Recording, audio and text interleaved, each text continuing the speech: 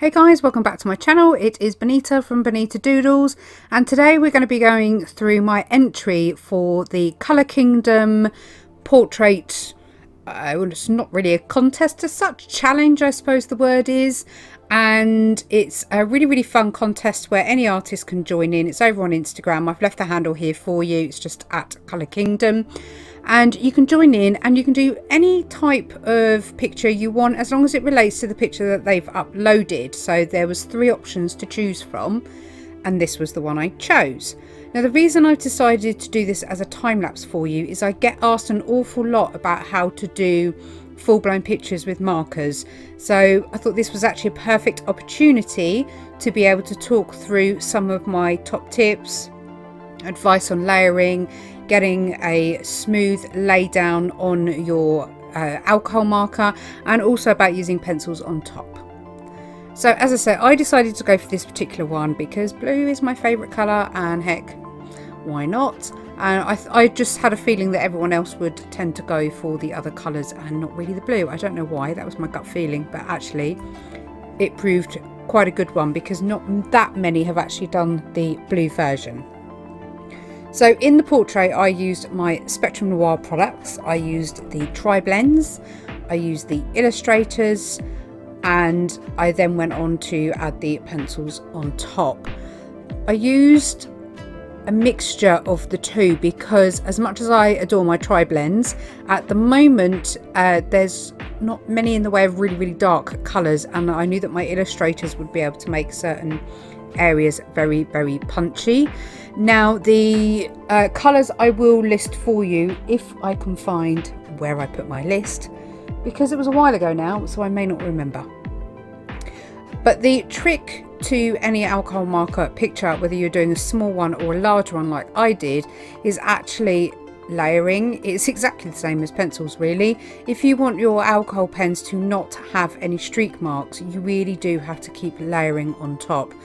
If you evidently want marks, then you need to wait for your alcohol to dry a little bit. When you want to do a background, so if you want a smooth background, I'll do a more intense video about all this in another one soon. But if you want a nice clean flat black background, you have to keep layering over with the same colour to the point where your paper gets saturated with alcohol. So when you then go over with your colour, it naturally feathers out. You will find though that you get more of a bleed on your markers. Now there is a difference between the word feathering and the word bleed. Bleed is when it bleeds through the paper so you can see it from the other side. Feathering is when it feathers outwards on the top surface of the paper. So when I talk about feathering, that's what I mean, and when I talk about bleed, I mean the fact that you can see it through the other side. So you want to keep layering your markers on top of each other to saturate the paper enough that when you put another colour over the top, it naturally feathers out really gently. It makes blending much easier and you're less likely to get any marker lines across your work. It's just a really good way of helping to transition your blends, so don't panic if you think that you have gone over with another colour and it's just this really stark line. It really is a case of doing that one colour, going back to your original and almost making a sandwich out of them.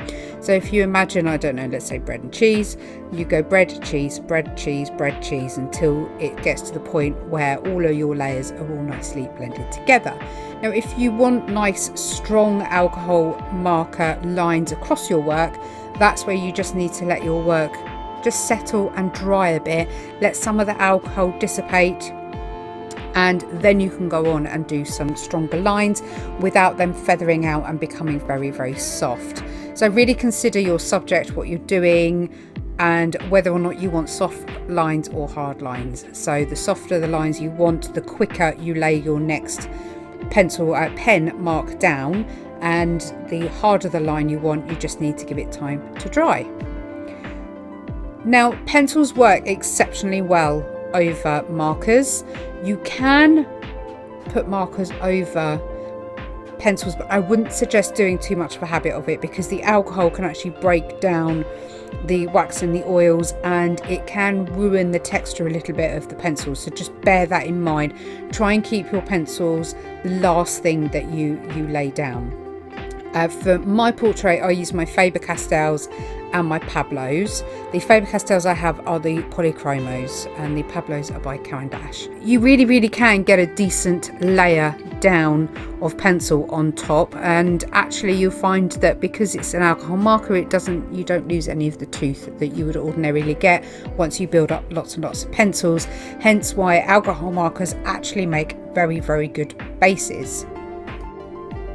One thing to note is when you are doing marker bases is that you can shade with markers with the same colour marker if you want to shade in a specific type of area, but there is only so much of the colour that you can get down on paper. So you can layer as many times as you want, but once you hit a certain number of layers, the colour will not change. It will not get any darker.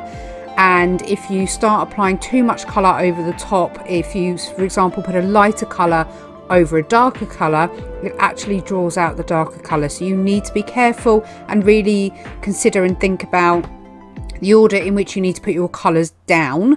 It is best to work from your lightest colours to your darkest, just like you would with coloured pencils, because then the alcohol has a chance, as I mentioned before, just to saturate out, or feather out, apologies, and give you a much more natural transition between your alcohol marker colour.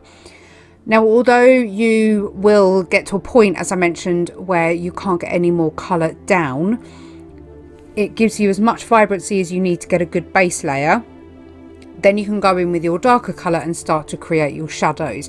Now, you don't just have to use a darker version of your blue or your green or your yellow, whichever it may be, and you would then start looking at alternative colours. You could look at purples, you could look at greens, because once you start layering alcohol markers, you can actually develop new colours and you can make them stronger and much darker.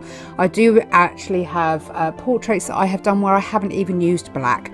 All I've done is used a dark blue and a dark green or a dark brown, and it's given me a really rich deep shadow where I wouldn't have to use black at all. So it's just a case of maybe grabbing yourself a sheet and just having a practice with some of the pens you've chosen.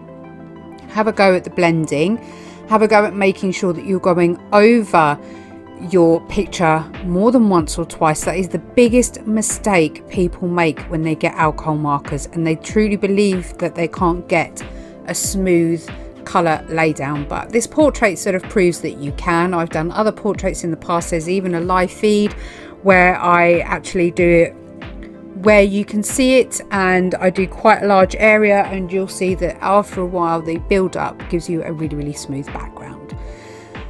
If you have enjoyed the tips that I've given you here, and of course if you have any questions at all, please pop them in the comments below. I'm more than happy to answer what I can.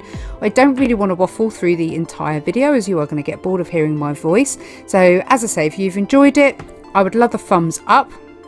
Don't forget to hit that subscribe button. If you hit the bell button and the notification for all, I go live every Wednesday, and I'm happy to answer your questions there as well. And I shall see you on the next video.